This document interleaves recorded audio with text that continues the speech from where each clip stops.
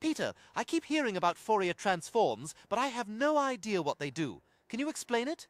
Oh boy, Stewie, you're in for a treat. A Fourier transform takes any complex wave and mathematically decomposes it into a sum of simple sine and cosine waves of different frequencies and amplitudes. That sounds complicated. Can you give me a real example? Sure. Imagine you have a function f of t in the time domain. The Fourier transform converts it to f of omega in the frequency domain, using integration with complex exponentials.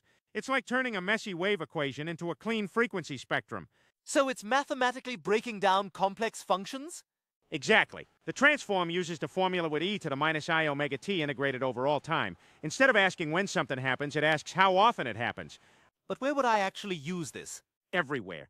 MP3 compression, noise cancellation in headphones, image processing, even analyzing earthquakes. Engineers use it to tune out unwanted frequencies and tune into what matters. This is actually pretty cool. So it's like having a mathematical microscope for waves. Perfect analogy. Whether it's sound waves, radio waves, or even brain waves, Fourier transforms help us see the hidden patterns.